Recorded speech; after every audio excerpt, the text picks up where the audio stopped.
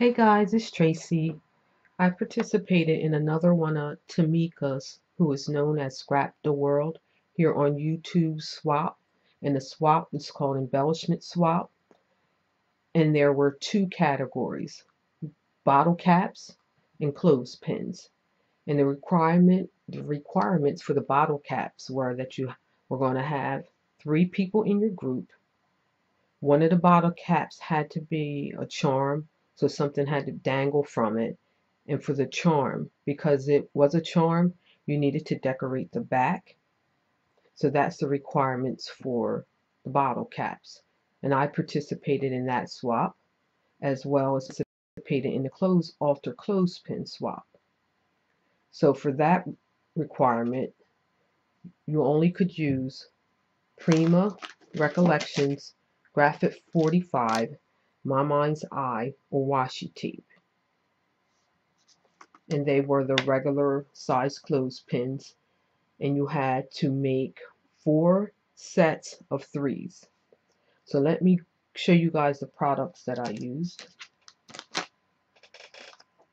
So my clothespin, 2 of them are papers and 1 is washi tape. And I'll show you the washi tape that I used. It's Recollections. I used this one as well as this one here.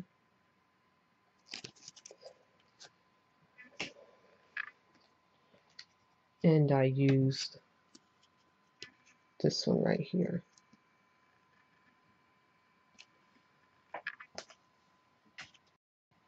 And let me show you those clothespins.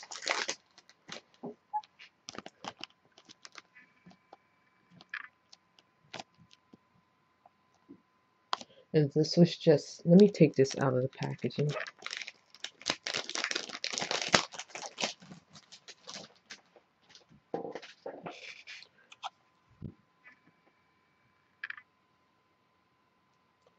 Now this was just some embellishments that I had in my stash, which actually went perfect with this because it had that turquoise color, or aqua, I guess you want to call it. Is it focusing?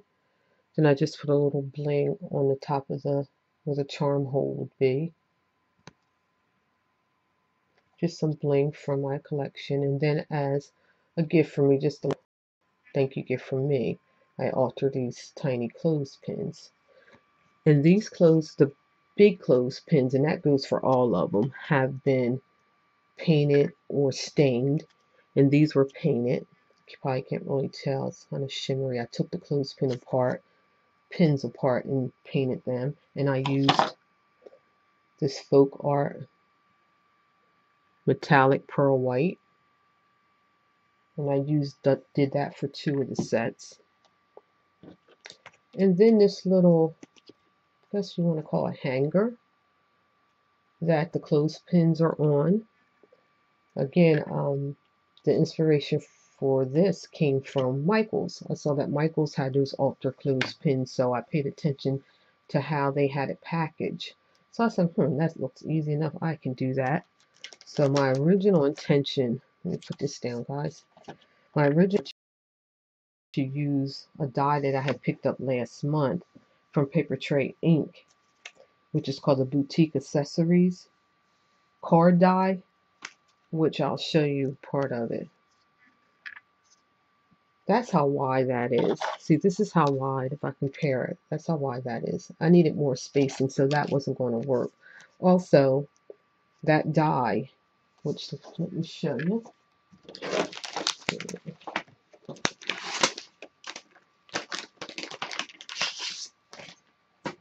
That die is square. It looks like this, and it has this little cutout in it. So I knew I didn't want to keep it whole. So I did some measuring, and I cut that out because that's the shape I was looking for. But again, because it was long enough, but it wasn't wide enough, I had to go to some other alternative. So I went to my silhouette store and that had that little cutout in it because I really liked that. And that's what I came up with. That's what I was going to use, but again, it didn't have the cutout, that L shape, backwards L shape. So what I did was alter that file. I just ungrouped it just so I could use this piece here. Then I end up creating my own file, which gave me this shape, and I just added that little piece in it. And then what comes with this paper tray ink set, you can buy a stamp set. So you could decorate the top of the card, which is the top of this. It came with this stamp set. I mean, it not came with it, but you could purchase it separately. And that is called Boutique Accessories Mini Stamps. And that's item number 2629. And the other item number for the accessories card die set is P as in Paul, T as in Tracy, D as in dog, 0365.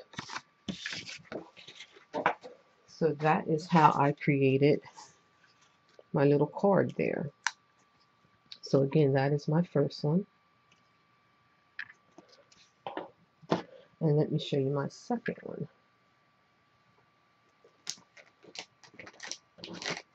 In my second one, I used this paper collection by My Mind's Eye, which is called Honey Cake. And these were the papers I used, this one and this one, and that one.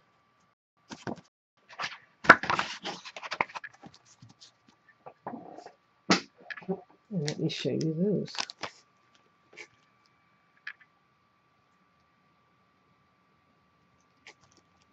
And again, these paper clips were painted with that folk art paint that I showed you. And so again, here are some mini clips that I included. Oh, and I forgot to mention all of them I made a solid and then a print, and I just stamped some paper on plain cardstock to create those. And again, I did not take apart or paint these clothespins. And I did seal all the clothespins with glue and seal. Yeah, glue and seal. And I had a couple of them may have been Mod Podge too. So again, this is just something I had in my stash. And then too, all the clothespin, it has one like metal embellishment on it. One was plain, and then one of each set has some bling on it. So that's that set. Let me take it out. I just tried to get it glare. Let me get a better look. So that's that set.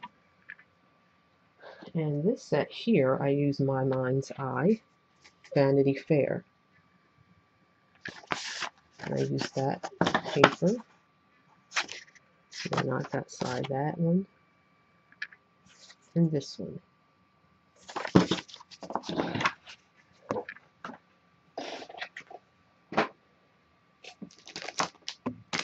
Take this out. And here are those clothespins. Again, this is out of my stash, and I just added some bling there, as well as there. And for these paper clips, and I'll take one off, I stained these. See, they're lightly, hopefully you can pick that up, they're lightly stained. Took them apart and did that. And how I did that was with this Tattered Angels Glimmer Mist. I just shook it up and just put my paintbrush down inside a bottle. And the other set that I'm going to show you had been stained with that as well. So again, that's those. I really enjoyed doing these clothespins. It was a lot of fun. So that is that set. In my last set, I used the Madeline Prima stack. And here's the papers. I use that one. This one. And this one.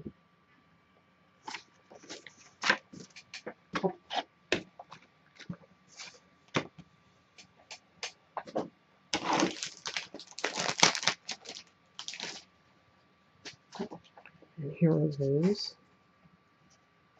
Guys, sorry for that shadow. So these clothespins are stained with that glimmer mist. I guess it's a seal on it. Oh, I think the camera's freezing on me.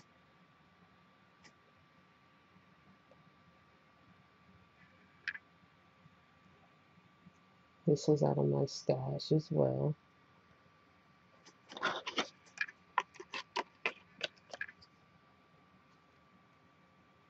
Just some pearls here.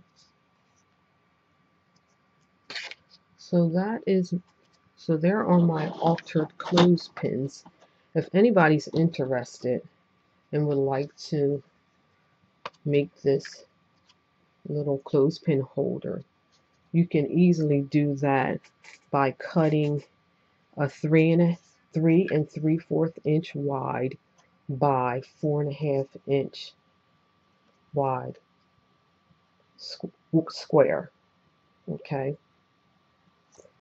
and then what you would want to do, well, it's not technically a square because a square is the same size on all four corners, but you know what I mean. And the spacing in between here and here are both 1.5 inches. So that's fairly easy to do. And I could have easily done that, just use the square and cut it out. But since I was able to manipulate that silhouette file to get this piece, and then I was easily able to create these sections and weld them together. It was really easy. I was surprised how fast I got it done. I think that is it, guys. Just wanted to share with you guys the projects I've been involved in. I mean, the swaps I've been involved in. I got these done, it was last week sometime. The cats, which I will be posting probably in a day or so, because I need to, they're done, but I just need to find out how I'm going to present them. So I'm working on that. So guys, thanks a lot for watching, and let me know what you think about my altered clothespins. See you soon. Bye.